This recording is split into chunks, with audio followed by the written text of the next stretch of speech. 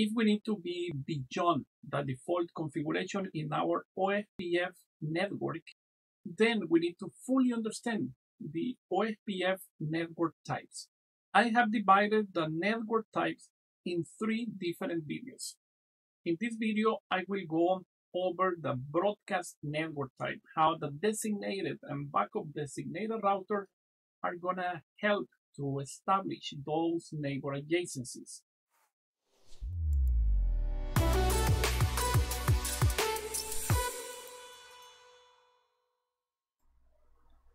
Network types. Why do we need to learn about OSPF network types? First of all, network types are going to influence the way how OSPF is going to form neighbor adjacencies.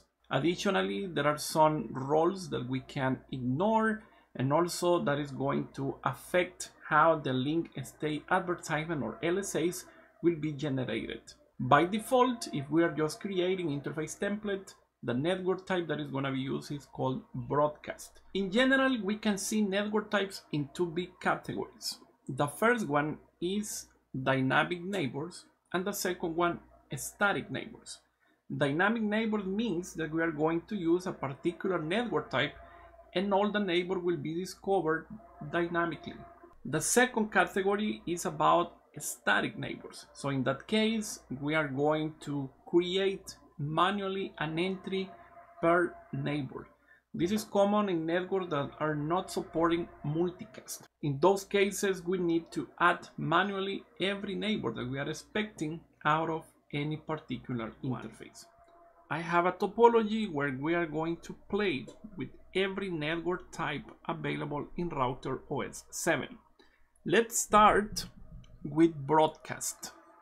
Broadcast is the most common network type, is the default value just by adding an interface template automatically. That is going to be broadcast. When broadcast is recommended, if we have more than one neighbor connected out of the same interface. Let's check the topology that we'll be working on today. So we have here on the left R1 connected to that switch, and then out of that switch we have R2, R3 and R4. So we can see that all of them are in the network 10.0.0/24. If we see that topology from the perspective of R1, we can see that R1 is expecting 3 neighbors out of the interface Ether1. So in this case, broadcast is recommended. The same is going to happen to R2, R3 and R4. In one of the previous videos in the channel, we talk about link state advertisement, different type of messages that these devices are sending to exchange routing information. In summary, every router is going to create an LSA type 1 that basically is including information about all the connected networks, the local OSPF data.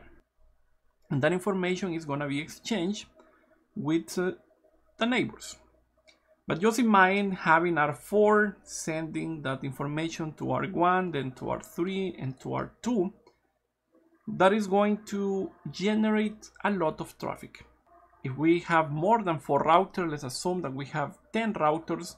So basically every router is going to be sending LSA type 1 to all the remaining routers. So that is completely inefficient. So to avoid that, OSPF uses a concept that is called designated router and backup designated router. But what exactly is a designated and a backup designated router? Let's jump to the topology to understand how this is going to work. So in this case, we have this section here that is going to be using the broadcast network type. Just after enabling the OSPF process in those devices, all the interfaces connected to that broadcast network type are going to elect a designated router, and that is going to be based on a router priority. So we'll see how we'll configure that in Mikrotik RouterOS in a few seconds. Let's assume that after that election process, R1 has been elected as the designated router. And let's assume that R2 has been elected as the backup designated router. So that basically means that now all those devices, R4, R3, R2, they are going to generate the Lsas Type 1, and they will send that information to the DR, and also they are gonna send that information to the BDR. If we have 10 routers in that broadcast network, every router is gonna send the Lsas Type 1 to the DR and BDR only. So you can see that we are reducing the amount of traffic, so we don't need to have a full mesh between all those devices. So we have the DR, we have the BDR, and then we can have any amount of routers, all of them connected to the same broadcast network, and those devices will be sending the Lsas Type 1 to the DR and BDR only. So this is the first step. That's the main function for the DR and BDR. Those devices will have a full adjacency with the DR and BDR only, because they will be exchanging those LSAs. And between all the non-designated routers, they are going to be in the two-way state. If you need to understand deeper what exactly means two-way and the full adjacency, you can check the video above. We have gone deeper in this topic in one of the previous videos here in the channel. The Lsas Type 2 are generated by the DR only. The BDR is just going to be there, ready. If the DR is going down, then the BDR is going to take that role and it's going to start sending the Lsas Type 2 to the rest of the non-designated routers. So once those devices in the broadcast network have information about the designated router, all those messages will be sent to the multicast address 224.0.0.6. And the DR is going to be sending the Lsas Type 2 to all the routers in the broadcast network, and those will be sent to the IP 224.0.0.5. The election process will be performed based on the router priority. This is basically a number that we are going to set at the interface level to provide the router priority for that particular link. The router with the highest value is going to be elected as the DR. The second highest is going to be the BDR, and then all the rest of routers will become non-designated routers. If we have a device that we don't want to be the DR or BDR, we can set a priority value of 0. So let's go to the lab and let's learn how to configure a broadcast network, how we'll modify the router priority to determine who is going to be the DR. So we're going to make an influence in that election process. So at this point, I only have the configuration of the IP addresses. It's using the router ID with the format 10.255.255.r, where R is the router number. We have the network 10.0.0.0/24 in that broadcast domain. The IP.1 is going to be in R1, .2 is in R2, .3 in R3, and .4 in R4. Those IPs are already there. Additionally, I have the instance already created.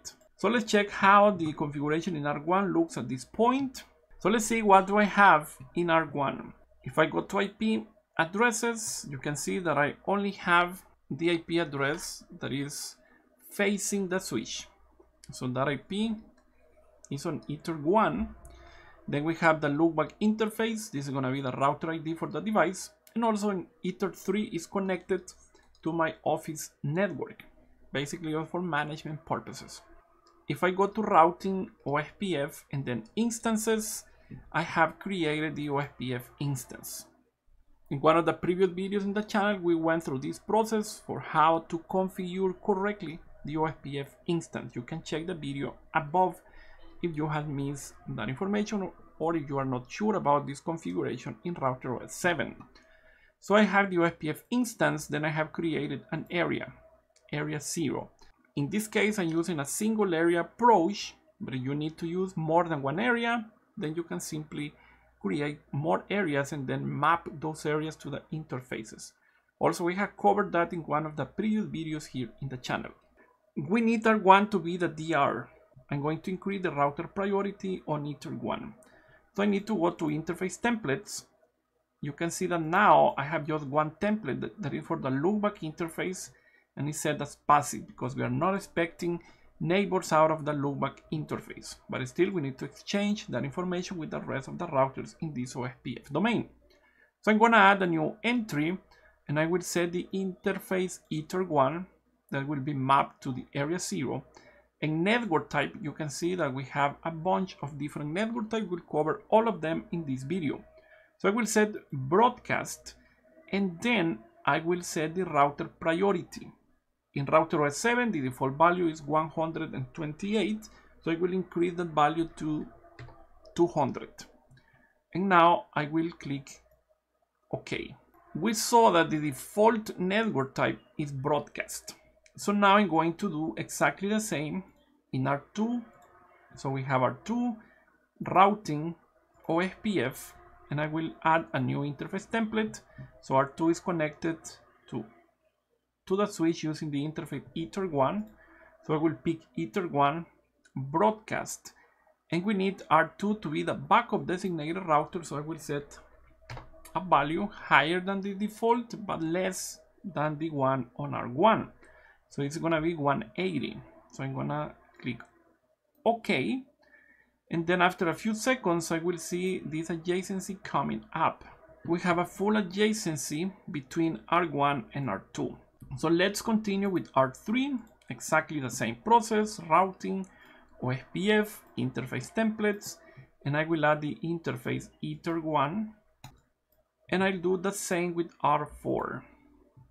Routing, OSPF. Again, I have the instance ready, I have the area. I will click add a new entry, interfaces, ETR1, and I keep all the default values. So now we have a broadcast network configured in those interfaces. If I go here in R4 to neighbors, we can see that we have 3 neighbors, but the full state is just with the DR and BDR. So that means that now R4 has a full adjacency with R1 and also with R2. There is no adjacency in a full state with R3. This is just a two-way. Now you know how to configure broadcast network type. What's gonna be the behavior in our OSPF topology. I hope this video has been helpful for you, and I see you in the next one.